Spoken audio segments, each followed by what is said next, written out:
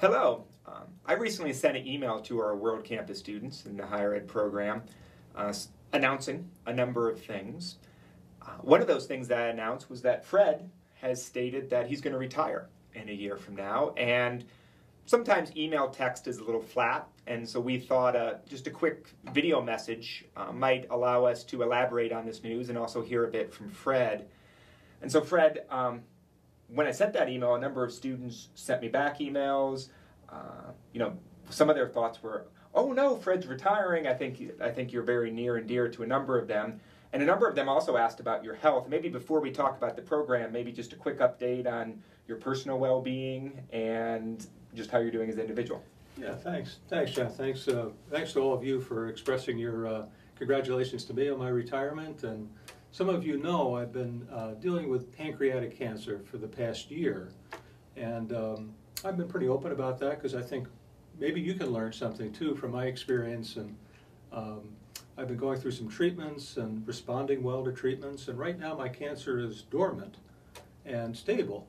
So that's a positive thing. I've applied for clinical trials to experiment with new treatments, and I hope that, from my experience, perhaps we can learn something more about pancreatic cancer and treatments that might work effectively. But so far so good. I feel good. I have lots of energy.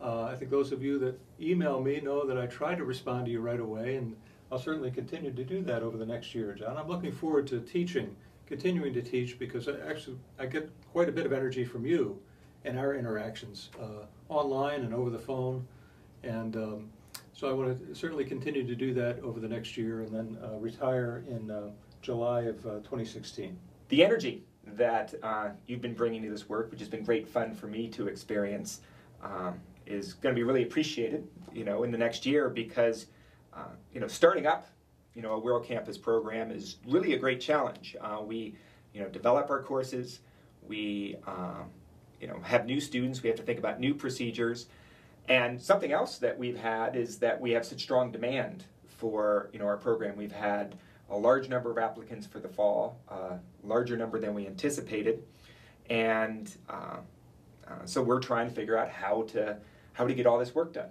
And as we shared in the email, we're getting better at planning, announcing our courses, which is really hard when you start up the program, and so we're really trying to do all that we can to minimize the disruption on the students' end. And as you think about the students as they navigate their studies, what advice would you give them for moving forward in their studies and in an online program? Well, I've been amazed, John, at the response and the high caliber of students that we're attracting to the program. I shouldn't have been that surprised, but as we look back 3 years ago and the program began, and I think you're absolutely right, it took a lot of time and energy just to develop the courses and think about the marketing approach and begin the process of admitting students. So I think for the most part, students are very good at staying on top of their studies and thinking through their program of study. So we have, I think, quite a bit of flexibility in our program, generalist program, M.Ed. in higher education, with the opportunity to kind of specialize in an area of emphasis. But there's some flexibility, I think, within that area of emphasis. So some programs make you kind of march through lockstep each course, and courses are offered each semester. Ours is a little bit more flexible in its approach, so you can take additional electives beyond the 4 required courses in the program. So I would say staying in touch with your faculty advisor and those that are taking the first course in the program, Higher Education 490, that will help you to develop your program of study. And a lot of advising is done in that course as well. But it can be done outside that course. So once you know who your advisor is, it could be me or other faculty in the program, to stay in touch with that advisor as you think about your program of study and registering for classes in the upcoming semester. You mentioned the years before the program started, because we started in the fall of 2014. In terms of new students coming into the M.Ed., we had the Institutional Research Certificate online program going. But you and I, when you first came to Penn State, you and I talked about sort of your plans, and you viewed it as the capstone to your career to get this program up and going. and you said, you know, at some point I'm going to retire after we establish this, and then we'll, you know, transition to a new person. And so we've reached that point, if you think back to that conversation we had, and we've identified the person who's going to move into the coordinator position, Karen Polson, and we're going to be in a really great position next year that will have both you and Karen on the faculty, which will make it more seamless for students. Why don't you know Karen quite a bit? You recommended her highly. We asked for your counsel and thinking about who would be able to carry on the work that you do. And why don't you just share with the students your thoughts on Karen and what they can expect as she enters the faculty? Yeah, I had the opportunity to serve on the Higher Education Alumni Council with Karen. It's one of the few alumni councils that Penn State has devoted to the higher education program. And I think, John, there's probably a network of maybe over 500 higher education alumni. So we're a very pretty tight-knit group, and particularly those that served on the Alumni Council. So we collaborated on a reunion conference for higher education alumni and current students, and Karen was in a leadership role there. And then I think for the past 10 to 15 years, her career has been at the National Center for Higher Education Management Systems, working with Peter Ewell, who's one of the top researchers and has been for a long time in higher education. So Karen comes to us with a great background in curriculum development, outcomes assessment, policy and planning on kind of a national and state level, but also very good skills with respect to institutional strategic planning, institutional assessment, those kinds of things that are very important, I think, for higher education today, and also a key part of our program. The M.Ed, you can have an emphasis in institutional research, assessment, planning, or you can get the standalone certificate, which we've had for quite some time. In fact, the M.Ed is built on the shoulders of that very successful graduate certificate program in institutional research, which you led, and Fred Volkwine before you. So I think Karen is able to step into both of those roles, be the coordinator of online programs, and continue to grow and develop the program, and has wonderful interpersonal skills and good advising skills. So I think you'll enjoy interacting with her and having her as a faculty member and as a faculty advisor. Well, I certainly concur with that, and she has tons of energy. You talked about the energy you bring. When we had Karen's energy, we're not going to lack for just enthusiasm and energy, which will be great fun. A final question regards sort of careers. And so you work with students as they think about their career and how they want to progress through their career, and you have them reflect upon what they want to be preparing for. And now as you move towards the end of your professional career, some reflections on you. Any specific things that you want to share as you reflect upon all the good work that you've done within higher education? Well, thank you, John. I should be doing that because we do force our students to do reflection. Yeah.